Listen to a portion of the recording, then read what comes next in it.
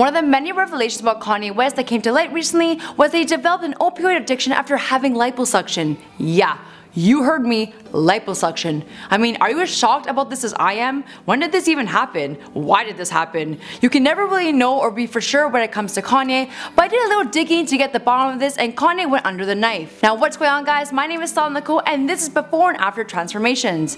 I would love to hear from you guys, so let me know who you want me to talk about next in the comments down below. You can hit me up on my Instagram at Nicole. Now let's get started. Kanye.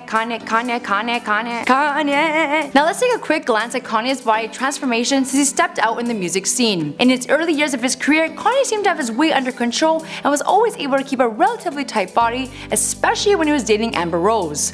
During this period, you could tell Kanye's physique was looking tight during the course of their relationship and that he was working out a lot. Jeez, remember when they were a couple? My God. We start to see a change in Kanye's body once he married Kim Kardashian and the evolution of the dad bod began. He started wearing looser sweatshirts and pants that did nothing to really complement his figure. There's been speculation that his weight gain could possibly be linked to his mental health issues. We have to remember the events that have happened in Kanye's life, from the alleged psychotic break, hectic work schedule, the robbery of Kim, and of course being diagnosed with bipolar can really add up relatively quickly. It's no secret that when your mental health tanks, your physical health also takes a hit as well. People who have mental health issues tend to pay less attention to their daily health routines. This means that they could turn to food for comfort in order for themselves to feel better. All those poor food choices can contribute to an extreme weight gain, and as far as going to the gym, I'm sure that this is a much more difficult task to achieve when you're going through as much as Kanye has been. Another factor that could have contributed to Kanye's weight gain is that usually individuals with mental health issues are prescribed medications which can often promote weight gain. You can imagine how hard it must be dealing with these types of stresses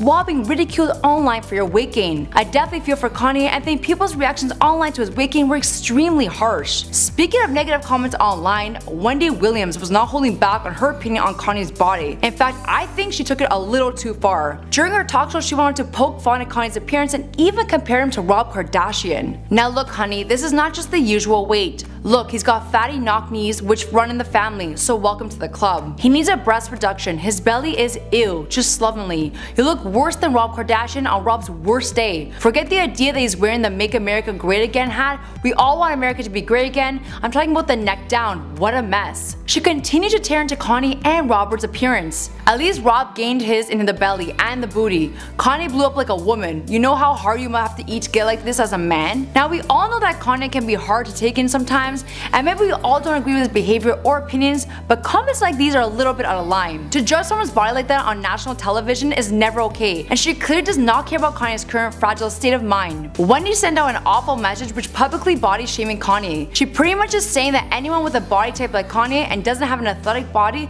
are disgusting, which is never okay to say. I'm gonna have to say shame on you, Wendy. Now let's get to Kanye's liposuction. During a recent interview with TMZ, Kanye was open about the reason behind the decision to go under the knife and get lipo. Kanye was afraid that people would make fun of him the way they did Rob Kardashian, who didn't attend Kim's wedding because of his size. Kanye stated this: "I had plastic surgery because I was trying to look good for y'all. I got liposuction because I didn't want y'all to call me fat like you called Rob at the wedding. I made him fly home before me and Kim got married. I didn't want y'all to call me fat, so I got liposuction, right?" There's no denying that Kanye's body is back on track, but it's kinda sad that he took such drastic measures and went through a procedure that also killed his mom, if you guys didn't forget, all because he was afraid of what others would think.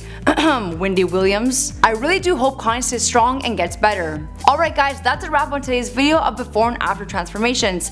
My name is Nicole and thanks for watching this video. Let me know who you want me to document next and you can reach me via my Instagram page at Nicole. Bye guys.